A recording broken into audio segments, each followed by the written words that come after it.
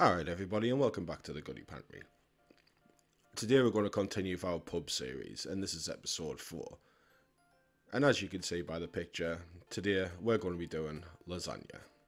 Now this was a popular dish back when I used to work in a pub, so we're going to make our own version. We're going to upscale it a little bit. So there's the ingredients on the screen. Don't forget to like and subscribe, hit the bell icon. Let's get into it. So we're going to start with the sauce first. So this is what we've got. We've got grated carrot, onion, basil, tomatoes, vegetable stock, and passata.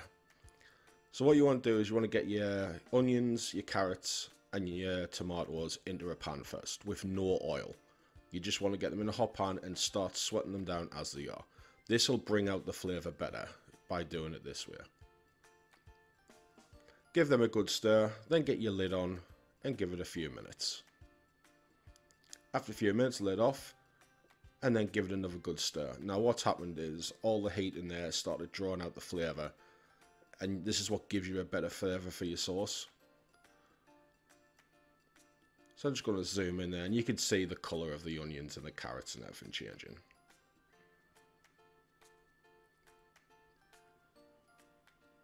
So once you've got that done, we're now going to add our garlic at this point. So this is 1 tablespoon of garlic, and we're just going to give that another good stir. And then we're going to add in our basil. Now this is a whole bunch of basil, just with the stalk cut off. And get that in, give it another good stir.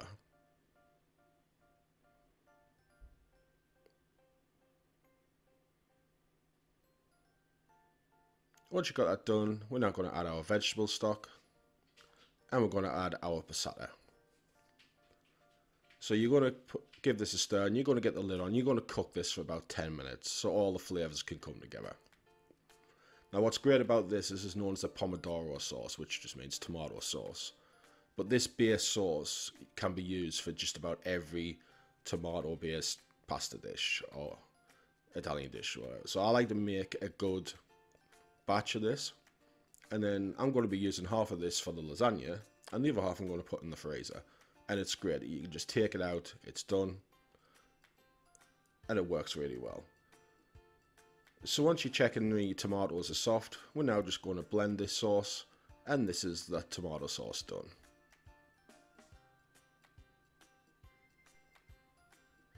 So once that's all done, put that to one side, and we'll continue on. So this is the filling. So we've got our mince, we've got our stock, onions and garlic. So again, just like with the sauce, get your mince in on its own first, but don't add any oil. There's enough fat already in mince that you don't need to add any. If you pour it in dry and just gently break it up like I am, we're going to put the lid on and we're going to give it a couple of minutes, and what you'll see is the meat will render the fat out of it. So this is sometimes why you get a really oily lasagna. It's because people use oil to fry it, and then it just has too much oil. So if I zoom in again, you can see where the fat is starting to render out. So this has been there for 2 minutes with the lid on. So now just give it a good stir and start breaking down any of the clumps of mince.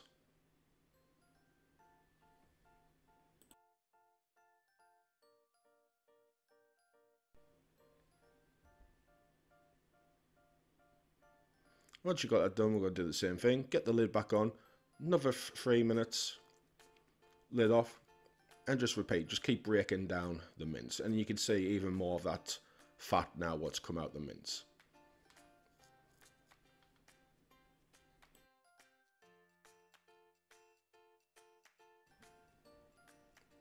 So once it's at this part and it's all started to colour, we're going to add in our onions.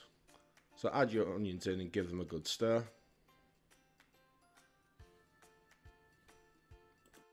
And you're then going to go in with your garlic. And just do the same, give that a good stir, and let everything cook together. So at this point, I'm just going to take this aside and drain off the excess oil what's in the pan. And then back onto the stove. Now this part is optional, but I like to add a good glug of red wine. So now going in with our stock. And again, you're going to give that a good stir.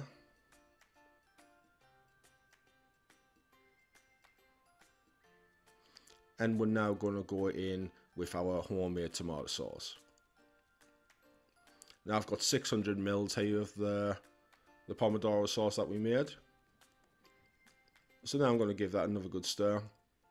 And this will then be transferred to the oven to finish off cooking. So this is going to go into the oven at 160 fan, 180 regular, gas mark free, 320 Fahrenheit. And you're just going to put that in there for a good 90 minutes. And what that's going to do, one, the meat's going to get very tender, but it's going to reduce the liquid. So you've got a nice sauce. So while that's in there, we're going to start off our bechamel. So I've got my butter in here. And this part again is optional, but I've got a nice teaspoon of mustard. I like them. If you don't like mustard, you don't have to put it in. So you're going to melt the butter down now for the bechamel. And when that's all melted, you're then going to add your flour.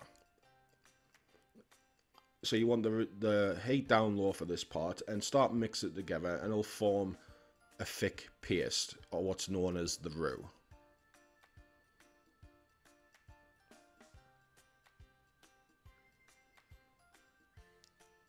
So once you've got that all together and it forms a thick paste, you're just going to let it rest for a minute.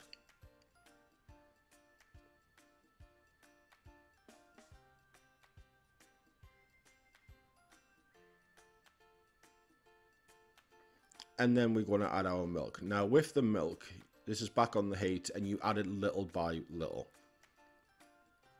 And you'll see while here. So I've added that in and you can always see it's starting to thicken up. So now I'm going to add a bit more. But again, only a bit. And now I'm going to thicken it again, whisk it again. Now as you can see, as I whisk it here, straight away, it's all blended. All the lumps have gone. If you pour all your milk in at once, that's what will give you a lumpy bechamel. So you start this part off, and when it's got it in, as it thickens up, you then just keep adding milk. Add a bit, whisk it in, thicken it up, add a bit, whisk it in as it thickens up, and just keep repeating the process. So we've got this here now, so I've just put it, I've got about a pint now of the milk in the bechamel. So at this point, I'm going to add my stock pot. Now you want to add this halfway through, because what can happen is anytime you use a stock cube or a stock pot, especially this way, it adds to the thickness of your sauce. So that's why you don't want to add it in the end, because you might end up with too thick a sauce. So you put it in halfway, stir it in, and then continue with your milk.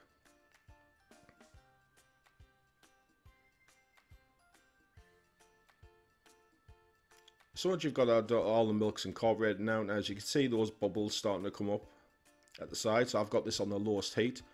Once them bubbles start to appear on the side, your sauce is just going to cook out now the flour. So the thickness of your sauce at this point is how it will remain for the rest of the time. So it's just going to sit here on that low simmer for another 10 minutes to get rid of all the flour taste. So it's been 90 minutes and here's my filling now out of the oven. Now you can see just how much that sauce and stock has reduced, which is what you want. It's not supposed to be swimming in sauce when you make lasagna. It should just be a nice thick coating around the meat. So we've got all the components ready, so now it's time to start building. So I've got a large tray here. This recipe will easily do 6 people. So in my tray I started off with some of my bechamel, and then on top of that we're then going to put our meat sauce or ragu, whichever way you call it. And what you want to do, you just want to be able to cover the bottom of the tin.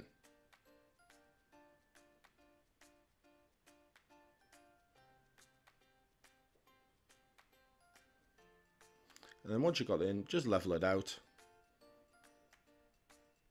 And then on top of that, you're going to go in with your Parmesan cheese.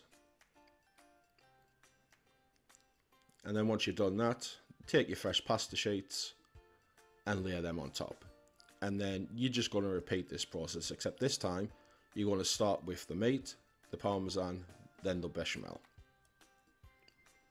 And what this does, it just adds layers of texture and taste throughout the lasagna.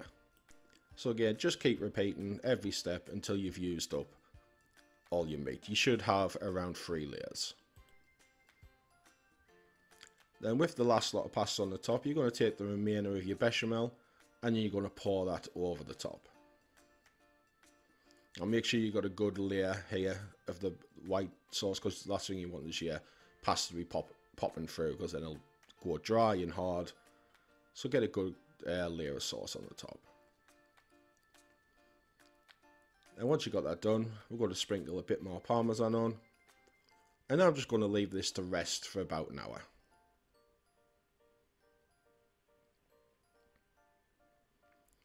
So it's rested for an hour. And now I'm going to top it with the cheese. Now I'm using a mozzarella and cheddar mix. That's the one I prefer. I think it tastes the best for the lasagna. But you use whichever one you like. If you like just cheddar cheese, by all means do that. So you're going to make sure you've got a good layer of the cheese on the top. And then this is going to go into a preheated oven at 180 fan, 200 regular, gas mark 5 or 380 Fahrenheit. And then after 30 to 40 minutes, it will come out like this. And then once you cut a slice, it comes out like that. Now this is why you got a good layer of the sauce on the top. You can see it's just oozing down the sides. And it's just so nice when you got that blend of the bechamel, the parmesan and the meat, but running right through the lasagna rather than just on the top. Alright, thanks for watching guys. Don't forget to like and subscribe, hit the bell icon. Drop me a comment, what do you think of it? If you make it, let me know how you thought it turned out. Don't forget, if you want any requests, you can make them in the comments as well. Thanks for watching, and I'll catch you in the next one.